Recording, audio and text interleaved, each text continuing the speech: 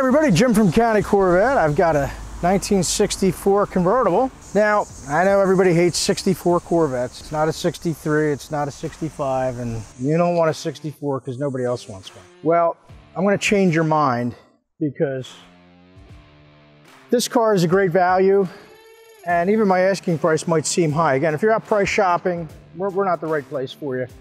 But if you're looking for a good quality, great quality car, take a good look at this, and I'm going to go through this car with you. First off, it's a real white, blue interior car, original numbers matching car, engine, trans, rear, original unhit body, but a professional body off restoration. The engine was upgraded to, it feels like a 360 horse. I believe it's got 11-to-1 pistons in it. Well, I don't believe it, I know it, I can feel it, and I have evidence of the rebuild. The restoration was done by a shop up in New York, and I remember the owner. They were into NCRS judging. I can't remember his name, but I remember it was a couple. And, you know, this was a high quality body off restoration, stripped down to bare fiberglass. I've got pictures of it with no paint on it. You can see the body, how clean it is. It was properly done. And here's a paint job that's held up for 30 years. When you do them right, they last. Now, I don't know what this job cost, but I would venture to say $70,000, $80,000 back then, because it's about what we were getting, and we were cheap back in the day. Cheap,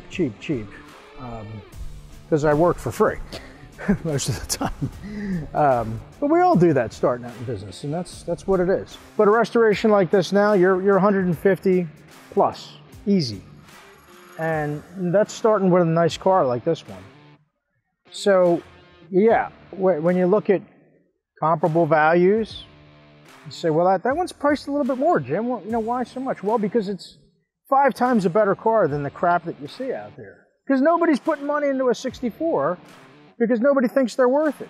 And this car's worth it. I mean, it's a car that could be NCRS judged. It's a car that could be driven to South Dakota, Texas. Drive it, get in and drive it. This thing will make it. It was upgraded to steering and power brakes. Now it still has a single reservoir master cylinder, and I'd like to see a dual on there. So maybe that's something we can talk about. But it's got the disc brakes in the front, and this thing works great. It is a sweetheart of a driver. So with all that said, yeah, you know, look at pricing out there, but man, this is so much bang for the buck, and it's a turnkey car. I really don't think I had to do anything to it. We ran through it, and you know, things work as they should, and the car just runs so nice. So, you know, there's a million pictures. I don't know how to million. There's probably 300 pictures of this thing, and you know, the chassis is beautiful on it. It's been debugged, you know, fresh restorations from some shops. You know, stuff doesn't work, you're back and forth to the shop. This thing's been done for a long time.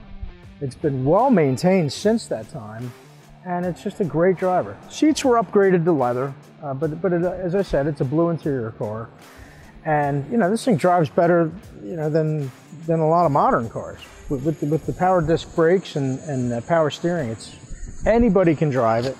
And it runs its ass off because it is seems like 11-to-1 compression, and just a hoot to drive. And it's a lot of bang for the buck. If this car was a 340, you know, you'd be well over that price.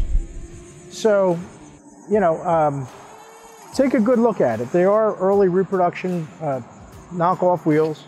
The Kelsey Hayes aftermarket company. It actually says Kelsey Hayes on them, but they're not original Kelsey Hayes wheels. But there are 5 of them on here. And black convertible top's perfect. It's down because we're going to be doing some driving here soon. And just a nice driver. It's got radial tires on it. Just a car you get in and drive. Can't emphasize that enough. So that said, we're going to get in it and drive it. All right.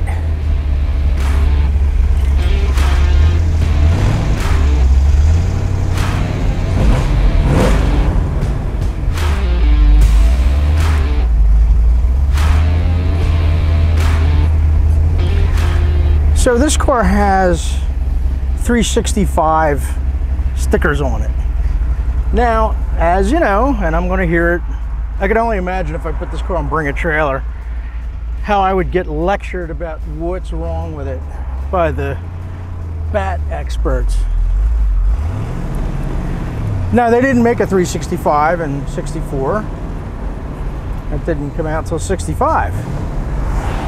But they had a 360, and it's the same bottom end as the 365. The 365 is a good running car, so I believe this was built to those specs. So that's actually what it sounds and feels like. It's got that snappy gurgle to it. If you don't know what I'm talking about, you don't know what I'm talking about. If you know what I'm talking about, you'll appreciate what I'm saying. So,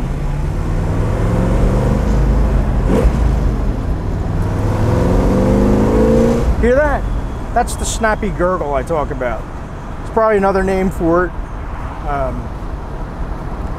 Some type of combustion chamber volumetric efficiency. But I call it a snappy gurgle. And it's just a nice sound. That's what Bill Jenkins did for GM, was all his port work, and any of his custom stuff had that type of throaty, raspy sound to it. Just a very fast throttle response, and he did it through porting. So the combination of the heads and the cam and higher compression on these gives these engines that nice nice throaty responsiveness. So with all that, it's just a cool car. Now you know, you got power steering and the power disc front brakes, and it's so easy and so nice to drive. Transmission's done right.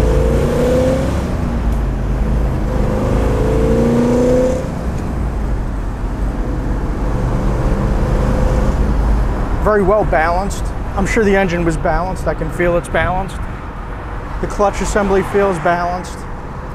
Everything's nice and balanced. And I'm going to tell you, that's not always the case. In fact, it's rarely the case.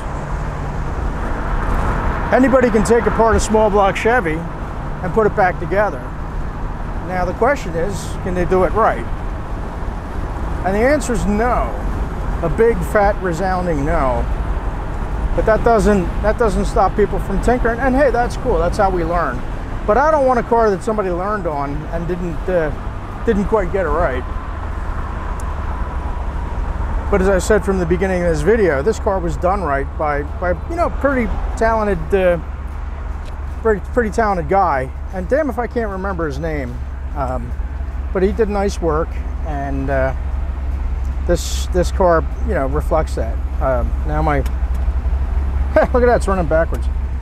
The clocks, you know, that's what you got to give them a little tap. That's got a sweeping quartz movement in it. And battery's disconnected for a while, pretty normal. Temp is right on, oil pressure's right on, amps right on. Fuel is sinking fast. This is not an economy car, folks, so, you know, don't holler at me when you start driving it and it's chomping through fuel. I'm just warning you. Nah, really, it's a good compromise. Better than a big block even still. But if you're going to be driving it, you know, like I drive it, you know, which is hard, you're going to be putting fuel in it. All right, so we're going to redline her.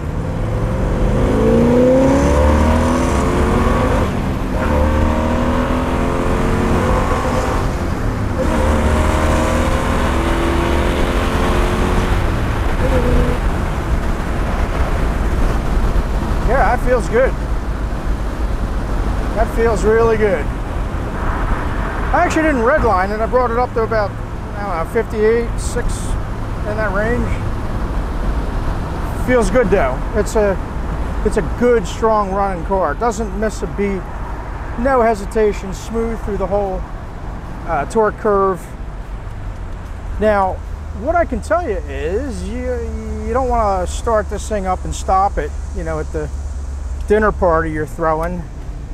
for your buddies, you have a couple drinks, go out in the garage, start the car up. Man, check this thing out. Listen to that throaty, raspy sound that Jim was talking about. And then you shut it off, and then shit, the next time you go to start it, you got fouled plugs. That will happen. You got to let it warm up. It's just the nature of the car. Just be aware of it. You start it up, you let it warm up. Preferably you drive it, and preferably you drive it and run it good. Run it good and hard. This car is meant to be driven that way. So if you're not going to drive it that way, don't buy it. You don't want it. You know, just that. And I'm not talking about red line. I'm just talking about driving it. Clear the secondaries out. Drive the car. Enjoy it. That's what this car is. It's what it was built to be. And that's what it needs to be used as. And if you do that, you're going to have a ball. You're going to love this car. So, oh, and another thing is, it's quiet. It doesn't make any, you know, the sun visors aren't flopping, and it's not squeaking and rattling and falling apart when I go over bumps. Man, it feels good. It's a great car, really. And that's why I bought it. I own the car, and I would park this thing in my garage in a heartbeat. All right, so give us a shout. Send us an email, text, smoke signal, however you want to reach out. Do it, and we'll reach back. All right, thanks for watching. And I'm going to put this thing away. Have a good day.